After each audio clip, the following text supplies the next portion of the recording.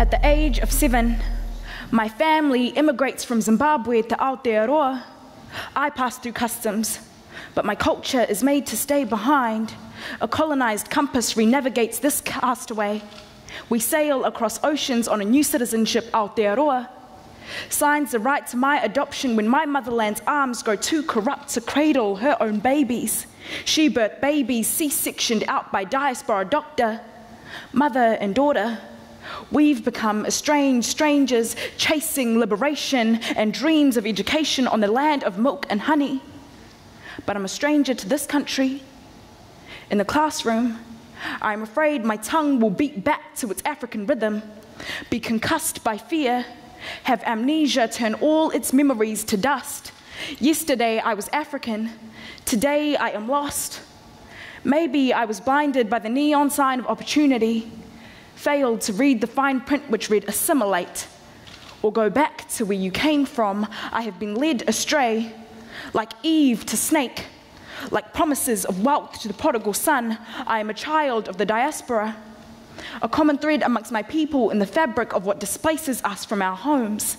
Sometimes it is by choice, most often it is not. To be a child of the diaspora is to battle two tongues, be forced to trade one for the other, so much so that my articulation of the English language now tastes like the unbirthing of my country. When I travel back to Zimbabwe to reconnect with my roots, I feel I am a jigsaw piece in the wrong puzzle. Zvinotyisa kuva munhu asingazive nyika ingari yake pekutanga. It's an emptying feeling to become foreign to a country that was yours to begin with. I am beginning to forget the taste of my own language, and home has become just a memory. So I wrote that poem because the concept of home is something which feels somewhat elusive to me. While I'm a resident to Aotearoa, coming from an immigrant family, I'm in a position which pushes me outside of both my social and cultural comfort zone. So like many immigrant parents, my parents migrated in search of quality education and success for their children. And when I think about how race affected me through all of that, right, I realized that at some point I started believing that in order to attain those aspirations which my parents desired for me, I had to assimilate and assume the values and behaviours of New Zealand culture, and therefore neglect my own, which were inherent to me as a black Zimbabwean. And unfortunately, that's a common mindset shift of many ethnic minorities. But I believe the power to re-empower those marginalised communities lies within the hands of our educational institutions. And I'll provide you with an example. In Aotearoa, Māori students are falling behind on every measure of educational outcome. Secondary school leaver retention rate, school leavers achieving NCA level 2, the rate of youth involved in education or employment. To me, it's clear that the enduring legacies of colonisation are behind this ongoing disadvantage of our Māori people. And it is an unfortunate but yet reoccurring issue that students who belong to minority groups tend to feel as though they don't belong in an educational context because there are lower expectations of them. And in such a diverse community, it's so important that we have educational institutions which place a greater emphasis on history, language, and culture. Because when our educators are more informed on these topics, they enter the profession with a different perspective, right? One in which they're less likely to hold those racist or biased views.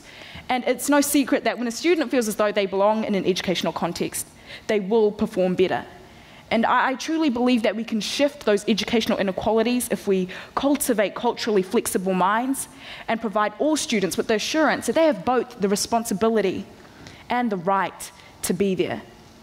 There's a powerful novel titled Decolonizing the Mind. Let that title sit with you, Decolonizing the Mind. The novel speaks about the writer's time in colonial Kenya.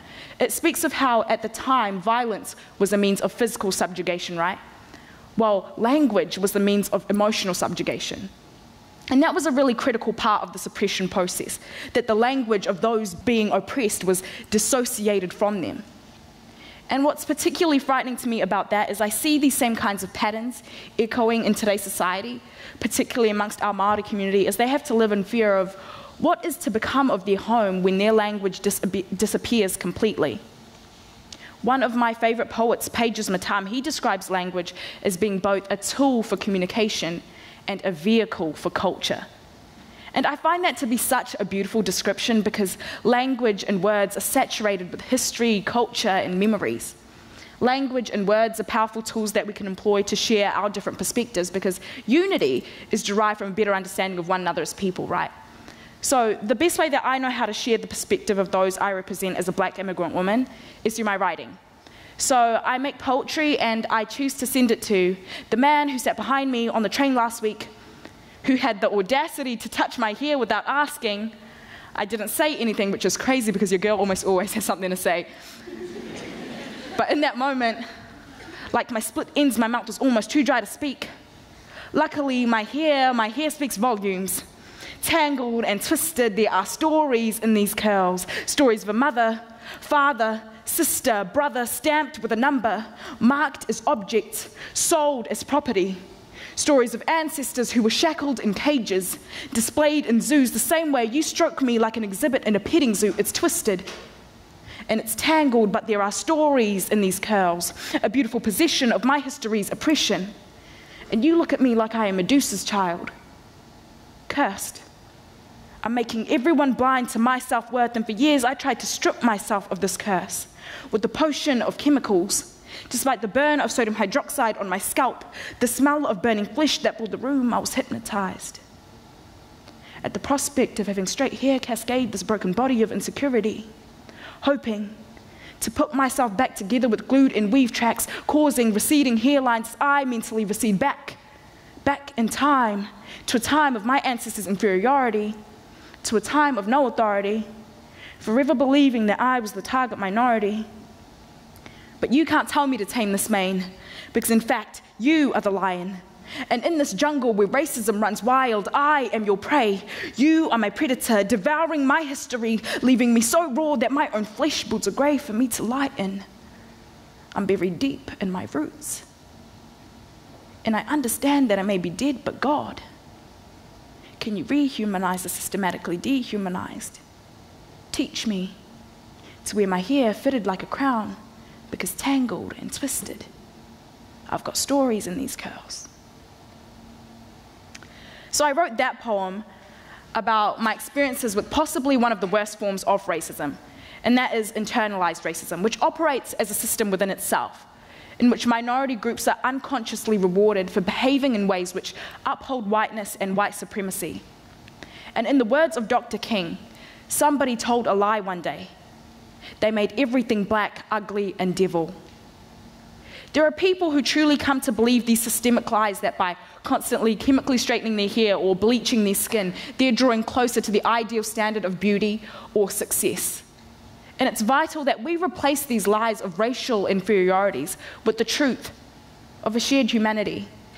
In such a multicultural and diverse society, it's vital that we have media sources which are accurately portraying that, representing people of colour as the standard bearers of intelligence, success, professionalism, and beauty, along with their white counterparts.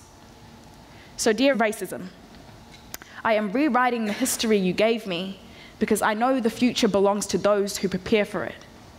And you have been preparing me for centuries. Thank you.